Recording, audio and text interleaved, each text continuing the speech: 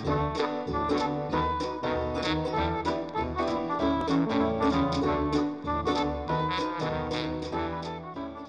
everyone, welcome back to my channel. I hope you are having a wonderful day. Today I am sharing myths and misconceptions about femininity. I have touched on this topic in the past in my video, Why It's Okay to Be a Girly Girl. I will leave that right here if you haven't watched it. And if you haven't, I highly recommend it, especially if you are a girly girl like me and if you need someone to relate to, because all the things that you have heard and gone through regarding femininity, I have probably been there, so sometimes it helps. Today I am talking about those beliefs that other people or even ourselves believe about femininity and what it is to be feminine, myths, misconceptions, and stereotypes of femininity. So let's just go ahead and get right into it. The first misconception about femininity is that you can only wear pink and dresses. This is crazy.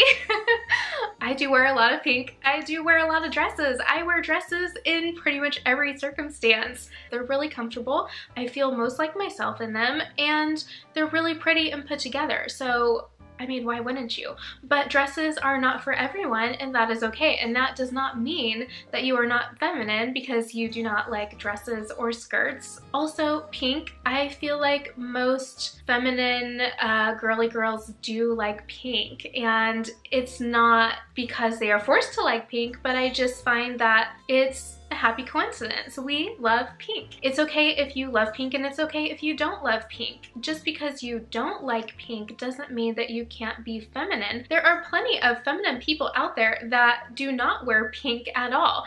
And when it comes to clothing, it really depends on design elements for femininity. There are certain fabrics, there's certain designs and silhouettes and things like that that make an outfit feminine, and it doesn't necessarily have to involve pink. I actually have a blog post on this topic, and I believe it's called How to Look Feminine Without Wearing Pink. I will leave that in the link below if you would like to read it, and if pink is not your color but you still love femininity and you want to dress feminine, I think it's a really good post to check out. But I just want to say that no, you do not have to like pink or wear pink. You do not have to like dresses or wear dresses in order to be feminine. You also do not have to wear florals or polka dots or lace or tulle skirts or anything like that. There are so many ways to convey yourself as feminine and to be feminine without having to immerse yourself in traditional feminine dress. The second misconception of femininity is that girly girls are weak. And this could not be further from the truth. Some of the most feminine people that I know are some of the strongest. I feel like femininity and being a girly girl is seen as weak, and I feel like a lot of this has to do with pink and dresses and frills and the feminine energy coming off as more sensitive and at times maybe more emotional, and just being kind and having a good heart, maybe being soft-spoken. It doesn't necessarily mean that we all have these qualities or that we all want to have these qualities. It just means that stereotypically femininity is seen as a weakness. Why? I have no idea. For me, it's my strength. I love being feminine, and I love sharing it with other people, including all of you, because I feel like not enough people are feminine anymore. And I know a lot of this is out of fear. Of course, there are people out there that just don't want to have anything to do with femininity, and that is okay because that's who they are. But for people that it is who we are, we're scared because we don't want to come off as weak, especially if we are independent and if we are trying to get ahead in life or in work. If we are overly feminine, then people take it as a bad thing, and I really don't know why. Honestly, I feel like this has to do with society and how feminine people have been treated and portrayed in the past, especially in the media and movies and TV shows. If you look back on a lot of older movies that many would consider to be chick flicks, or even like old Hollywood movies especially, feminine women are portrayed as dependent, that they cannot be independent, they can't make it on their own, and they are seen as needing to be rescued or whatever. But here's the thing, as people, we possess qualities that are both feminine and masculine. We have both. And you know, the balance of it depends on each person. Some people lean more masculine regardless of their gender, and some people lean more feminine regardless of gender. But we all have both qualities, and having one more than the other or showing traditional signs of femininity should not be considered a weakness. It should not be seen as weak, and we definitely should not be afraid to share our feminine qualities and to be feminine just because other people perceive it as weak. The third misconception about femininity is that girly girls are immature. For whatever reason, when someone dresses feminine or overly feminine because they like it and it's who they are, they're seen as almost juvenile just because they like to wear fun prints or bright colors or frilly things, that they are somehow childlike. And I know that there are certain fabrics and colors and design choices that do make clothing a little more juvenile. However, there are definitely ways to style yourself or to wear the things that you like and gravitate towards while also still being age appropriate and elegant. Girly girls are also seen as overly sweet, and this can also come off as a juvenile. So one word that people always use to describe me is sweet. And I am. I'm a really sweet, caring person. I have a big heart. I love helping other people, and I love that about myself, but I don't take that as juvenile or a weakness. In fact, I feel like it's one of my strengths. I am empathetic and I care about others, and I love to help, and that is definitely a strength. And I wish that more people would see it that way, because a lot of feminine people are also that way, and they feel like they can't truly be themselves, and they tend to put on a rough exterior sometimes because they don't want to show that soft, sweet, gentle, caring side of themselves to others, because they don't want to be made fun of. They don't want to be seen as weak, and that's definitely a problem. Why can't we just be who we are and be recognized for that? The fourth misconception about femininity is that you have to be rich. This cannot be further from the truth. Spoiler alert, you can still look great and stylish and feminine on a budget. In fact, I have a video that shares different tips on how to look good on a budget, so I will leave that right here for you. It has a lot of good insight in there, and there are a lot of ways that you can look expensive without having to spend a lot of money. And when it comes to femininity, in my opinion, being feminine has nothing to do with being rich. Being feminine is a mindset. It's a style. It's not about how much money you have and how much you can spend on your clothing. To me, that has nothing to do with femininity. When it comes to looking feminine and presenting yourself in a feminine way, yes, there are certain fabrics and certain colors and certain prints and certain design details and silhouettes that do lean on the more traditionally feminine side, but it doesn't mean that you're feminine or not if you're wearing those clothes. You can still be feminine and not be in a frilly dress. But if that is your style, all you have to do is look for certain design elements and then look for something that is within your budget. So you can definitely look feminine and pretty and put together without having to spend a ton of money. The fifth misconception of femininity is that you have to be superficial and materialistic. This is also not true. People that dress feminine, they tend to appreciate the beautiful things in life. They like pretty things. There is nothing wrong with that. And if you have the money to buy something, let's say a Chanel bag or something like that, and it's within your budget and it's something that you want, there's nothing wrong with that.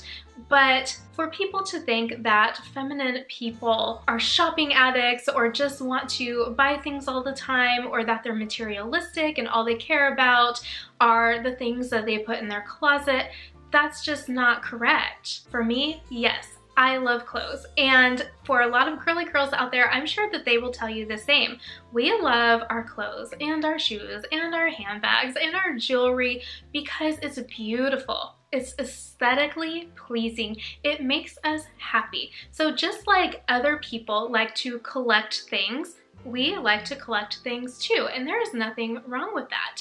And for me, fashion has always been my thing ever since I was younger, and now it's my job. So of course I have a lot of clothes, but it doesn't mean that I'm materialistic and that I am tying my worth to my wardrobe. Absolutely not. It's like art in a way, and it's a creative outlet for me, and I feel like a lot of people feel that way. In terms of being superficial, I don't feel like I'm superficial at all, and I feel like a lot of people think that feminine people or girly girls are more superficial just because they are drawn to beautiful things and clothing and that sort of thing, rather than people that are traditionally more masculine in their personality. Clothing and things, material possessions, that is not all that we care about. That is not all that I care about. I care about causes, I care about people, I care about so much, and those far outweigh how much I love my clothing. And for people to tie femininity to materialism and being superficial is just kind of crazy to me, because it's like we're all different, but just because we have this one thing in common doesn't mean that that's all that we care about. So I just have to put that out there because that's a really big one that people seem to believe. The sixth misconception about femininity is that girly girls are not intelligent. And let me tell you, this one makes me rage because I feel like this is so true, and this is another one that is portrayed in media and especially movies, TV shows. The girly girls are always seen as less intelligent than the main character or everyone else pretty much. I mean, look at Mean Girls.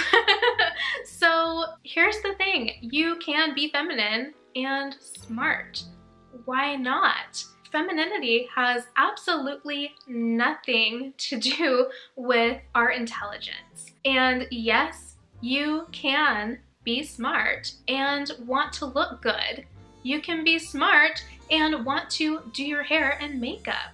You can be smart and be into clothing. You can be smart and wear pink. Are you kidding me? People make it out to be some kind of crime to wear a dress and be intelligent. There are plenty of feminine people out there that have really cool jobs that take a lot of intelligence to do, and they look good while they're doing it. It really has nothing to do with anything. Like, you can have both. It doesn't have to be one or the other, but society makes it feel like we have to choose. We have to either be this or this. We can't be both, but here's the thing. You can, and a lot of people are. Side note, another thing that I have noticed is that some feminine people really do believe this stereotype, and as a result, they kind of dumb themselves down in order to be accepted by other people because they don't want to get made fun of, or they don't want to be seen as different or whatever. Like, there's so many reasons that people do it. And it usually has to do with being accepted by society. And I think it's so wrong. I think that you should let yourself shine. Be smart, be pretty, be stylish, be all of these things, and do it with confidence. And I feel like that is so important. I feel like it will change your life. The seventh misconception about femininity is that girly girls have no personality or they are fake. this is also so not true. There are so many feminine people out there that have amazing personalities, and they are most definitely not fake. So here's another thing that I feel like society has made a thing, I guess you could say. It's made other people believe that people that are into clothes, you know, they're superficial, they're fake, they're this, they're that, and that they must be some kind of shallow person without a personality, and that they care so much about what other people think that they conform. And trust me, I have been there where I have cared so much about what other people thought of me that I was afraid to be myself. I was afraid to let my true personality shine because I thought people wouldn't like me. You cannot be everything to everyone. There are going to be some people out there that just don't like you, and maybe it's because of the way you look, maybe it's because of your personality, maybe it's because of the way you dress, maybe it's because they just don't like you, and that is okay. But it is okay to be yourself. It is okay for you to let your personality shine. And I know a lot of people tend to think that feminine people have certain personality traits, and I am here to tell you that we all have our own unique blend of personality traits, both feminine and masculine. Just because someone is seen as a feminine person or identifies as a feminine person, it doesn't mean that they are only in line with certain personality traits. We are all different kinds of people, and that is what makes us special. The 8th misconception about femininity is that you must have a traditionally feminine job or feminine hobbies. No. Okay, I have so many thoughts on this, but no, you absolutely do not have to have a traditionally feminine job to be seen as feminine. If you are a homemaker, that is totally fine. That is seen as a more feminine thing, and that is totally fine. But if you want to be a boss of a company or a CEO or run your own business or work in a male-dominated industry, that is okay. It doesn't make you any less feminine. Just because one is more feminine than the other, it doesn't mean that you are any less feminine. And as for hobbies, yes, there are certain things that lean more traditionally feminine, but as I said, we each have a side of femininity and masculinity. So there are hobbies from both of those that we may enjoy even though we see ourselves as a more feminine person. For example, I'm a musician, and when I used to tell people that I would play guitar, they'd be like, oh, like Jewel? And I'd be like, yeah, like Jewel. No, it was like Van Halen, like shredding on the guitar, playing classical rock and solos and Metallica, and I love music. I love rock music. I love playing my guitar, but I also love playing piano, which is seen as a more traditionally feminine instrument, and I love playing other things as well. I also love hiking outside, which is traditionally masculine, and I love putting things together, building things. I love science. I love math. I love so many different things, and I run my own business, which is seen as traditionally masculine. But I enjoy a good book. I love going on picnics. I love tea parties. I love going through my closet and just imagining all the amazing places I'm going to wear my clothes. I love doing my hair. I love putting on makeup. I love crafting. We all have interests that span both masculinity and femininity, and that is totally okay. That's what makes us special. That's what makes us unique as people. And lastly, the 9th misconception about femininity is that femininity is only for certain people. Absolutely not. Femininity is for anyone who feels drawn to it. It's a mindset. It's an attitude. It's not just in the way you dress, but that is how people express themselves outwardly. But it's all internal. It's in here. Femininity does not discriminate. It doesn't matter what your gender is. It doesn't matter where you grew up. It doesn't matter how much money you have. It doesn't matter what the color of your skin is. Anyone can be drawn to femininity, and that is the beautiful thing about it. There are so many people that feel like they have to hide their femininity because they feel like they won't be accepted by other people. But I want to tell you, this is a community. We all accept each other. We all embrace this side of us and we celebrate it. And that is something that is so special. Femininity is not just about appearance. It goes so much deeper than that. Yes, we do choose what we want to show the world and how we want to portray ourselves. But for the most part, dressing feminine is an extension of who we are and how we express ourselves in a creative way. And yes, there are people that do dress a certain way in order to be perceived a certain way by other people or in order to be accepted by others. But I am a huge advocate of being yourself and embracing all sides of yourself. Your true femininity shines when other people aren't around. It's who you are inside. We are all drawn to certain things for a reason, and so many people, they try to rid themselves of this. They try to be something they're not because deep down they know that they want to be a feminine person, but they feel like they're going to be made fun of. We need to stop judging other people. Aside from my jobs and my hobbies and things like that, I do possess traits that are more masculine than feminine. For example, I am very independent. I am also motivated, ambitious, and driven. I love working for myself and I love working in general. It's something that brings me so much joy and it makes me feel like I am doing something good. I feel like people tend to think that this type of behavior is more masculine because in movies and things like that, the more masculine characters are usually driven by fame, money, power, that sort of thing. But those are not the things that drive me. What drives me is to help others, spread positivity, and share my love of all things feminine and girly and beautiful. And those are feminine traits. So do you see how they can kind of intertwine? It's not so black and white. And so our traits and how we define masculinity and femininity for ourselves and how that shows across in our personality, it's all going to be very different. But we all have both sides, and I want to make that very clear because some people tend to think that it's only one or the other, and it's really not like that. And even the most feminine people in the world do have masculine traits or interests. In conclusion, I want you all to know that it is okay to just be yourself.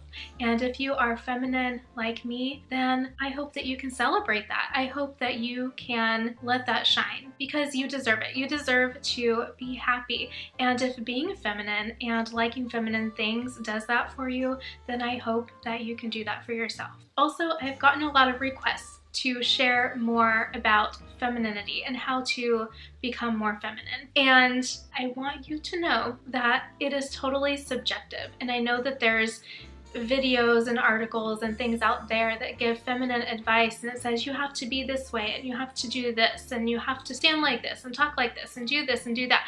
And yes, there are feminine ways of doing things in order to be perceived as feminine, but I want you to know that it is okay if that's not who you are, because that is the most important thing. Yes, you can be feminine, but you don't have to check all the boxes. It doesn't have to be a step-by-step process. I just want you to know that because I feel like so many people are so hard on themselves for not being a certain way. And you see people out there that want to change everything about who they are and their entire persona for the sake of femininity. And if they want to do that, that's totally fine, but I feel like it's more important to embrace the specific feminine qualities that you have. And it's okay to learn more and implement more in your life, but I don't want you to feel tied down to being a certain way or to feel like you're not enough because you're not a certain way. That's not what femininity is about. It's okay to be yourself. And I think it's really important to keep evolving and learning new things and growing as a person. But it's not necessary to change everything about who you are in order to fit a mold if it's not authentic to you. And you absolutely do not have to change who you are to feel worthy. You are already worthy just the way you are. So I'm just going to end the video right here. I hope that you loved hearing about all of these myths and misconceptions about femininity because they are a very real thing. And I feel like it's definitely something that needs to be discussed because people are putting their entire worth into these beliefs, which are absolutely not true. If you liked this video, please feel free to give it a big thumbs up, and I hope that you will subscribe and share. And if you love pretty, girly, pink content, please make sure to check out my blog, LizzieandLace.com, and my pretty pink Instagram at LizzieandLace. I will see you later. Bye!